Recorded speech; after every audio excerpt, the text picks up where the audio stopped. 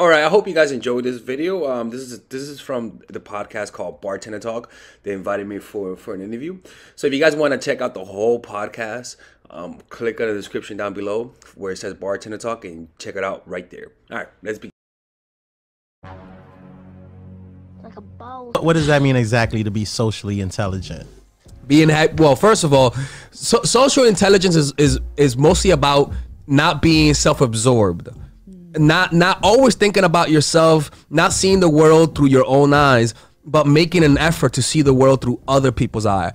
Too many people are too self-consumed, too self-absorbed, where they're not able to even sense the hostility in people's voices. They can't even sense when they have an enemy staring at them in their face because they just keep thinking about their own insecurities. It's all about me, me, me, me. And you think you're looking at the world when in reality, you're just looking at yourself.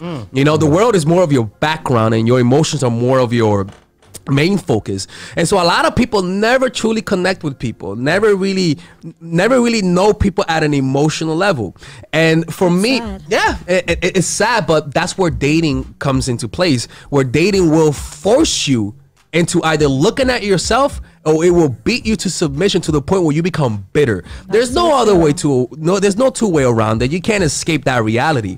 You know, so it's kind of like so on point what you just said. On point. And that's why you have a lot of bitter people.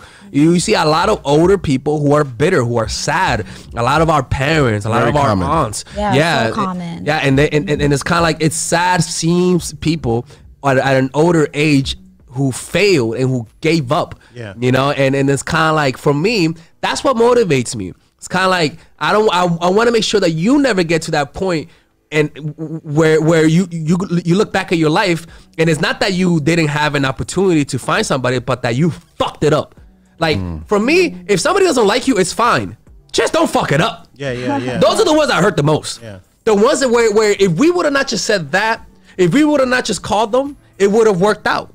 You know, and that to me, that's the one that if there's something that I could teach people is that 95% of the people you're going to meet are not going to like you. 95% of the people you're going to meet, you're not going to have chemistry with them, either with friends and the opposite sex. So you got to lower your expectations. A lot of people fail. You just never hear it because it's embarrassing. You know, you never hear people getting played, and so you think you're alone in this island. Alex, yo. You knocked it out the park. Absolutely. Yo, that was now deep. You see why I love him like this. That was deep. So now, with that said, let me ask you a question. How does love happen? Is love a lowering of your expectations, or is love a result of meeting somebody who's at your level? Or acceptance, because you really have to accept the person, like accept their differences too. Like you're not gonna find exactly what you're looking like a checklist or whatever. I mean, it's not a lowering of your expectations, because when you settle, it'll eventually backfire on you. You'll get those pretty pictures. Most likely you settle to shut your parents up and whatever. That's not real love, but that's what most people think is love, unfortunately, and you gotta feel for them. For me, there's two, I call it natural chemistry, right? Where there are people who you meet that you have great chemistry with. And you just vibe with them. There's no words for it. You could just have a great conversation with them. Those people are the ones that are the hardest to really evaluate, because that chemistry is so addictive and easy. Like it's just easy. Right? Having chemistry with a woman or with a man that's perfect is better than sex. I don't care who you are. I agree. Like when you have that chemistry where you feel, even kissing her, it feels like a euphoria. It doesn't compare to anything. And so you overlook a lot of flaws simply because they make you feel a certain way. They become a drug. And that is love, but it's toxic love. Just the way we like it. Just toxic love. It's the most addictive kind of love. But it's unfortunately it's a kind of love that corrodes you inside. It destroys you. It's not the type of thing that you want. Now you have the other kind where you have great chemistry, same chemistry, but you guys are compatible. You guys want the same thing. You guys want he's healthy for you. That's the good kind of love. We can't say that just because they're toxic, that don't mean they love each other, but that they just have a toxic love. Yeah. So it's that's what I think love is. I could be wrong. Do you think that toxic love always fades eventually because it's based on like that lust behind it and not so much like the basis of what you said, like that healthy foundation? Well, toxic love is not based on the lust, because lust, well, you guys would just have sex for a few weeks and it'll be over. Oh, okay, I got The toxic love is a kind of love that is hard to run away from, because I see. Because there's the hope of maybe this time it will be different, yeah. or they'll change. Yeah, totally. You become a prisoner of hope. Yeah, I get that. Yeah, that's deep. Now, regular folks, at what point do you say, I'm not tolerating nothing else from this person? Well, it's kind of like, it's very hard to know that point when you're in that, when you're in that wave of emotion. You will keep moving the goalpost. First 2 weeks to slow the spread. No, let's get the vaccine first and then we'll stop. Right. 75%. Then last week, 95%.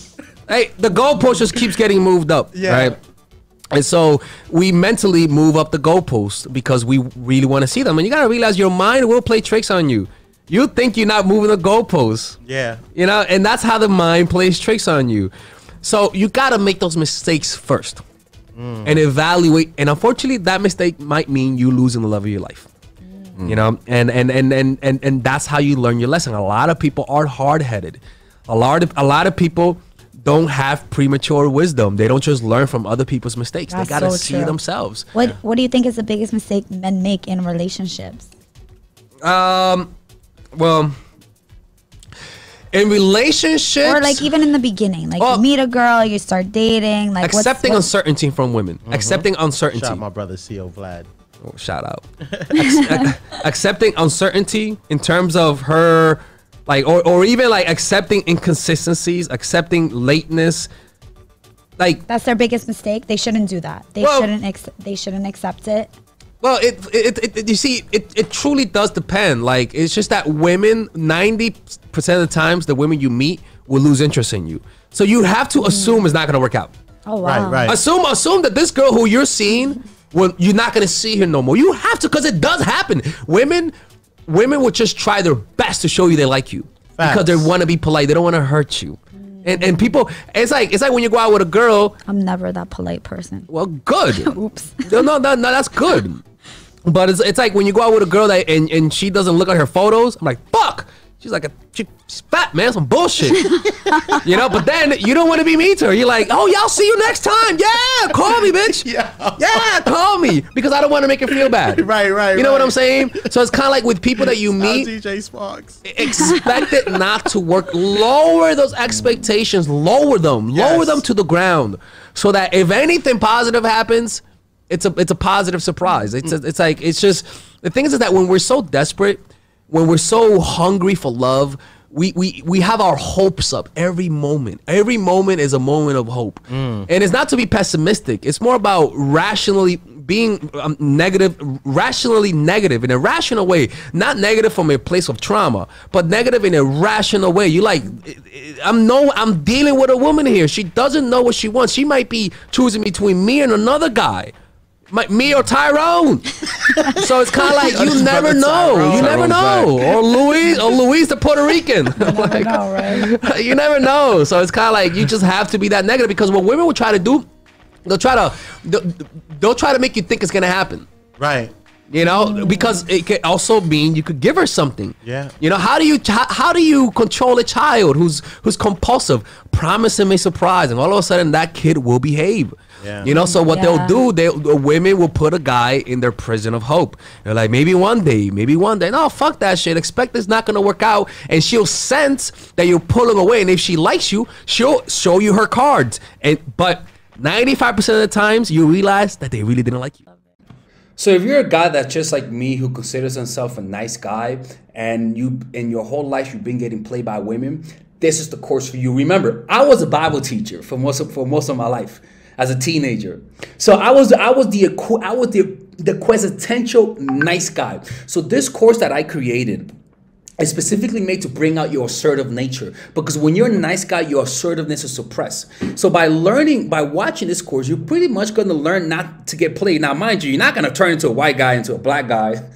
You know what I'm saying? That's not gonna happen because you see a white guy and then you see a big old black guy named Tyrone. That's not gonna happen. What's gonna happen is that you're gonna learn how to assert yourself in a respectful and healthy way. You're gonna learn how to express yourself. You're gonna learn how to demand respect from men and women. And what's gonna happen at the end of this course is that men will respect you and women will bang you for the most part. Okay, so you're gonna, and the beauty about this is that there's a 30-day money back guarantee. 30 days. So if you don't like it, just message me and I'll give you your 30, and I'll give you all of your money back, and you can keep the course. So what you're gonna learn about the source of human aggression, strategies on self-assertion, how to identify different types of disrespects, right? How to deter aggression, signs of weakness that you might be sending out that's causing people to disrespect you, right? You're gonna learn how to attack some people and who not to attack. It's pretty much gonna make you more socially intelligent. It's a course for anybody who struggles with assertion, and specifically with people who've been jaded by being played by people, okay? So if you wanna purchase this course,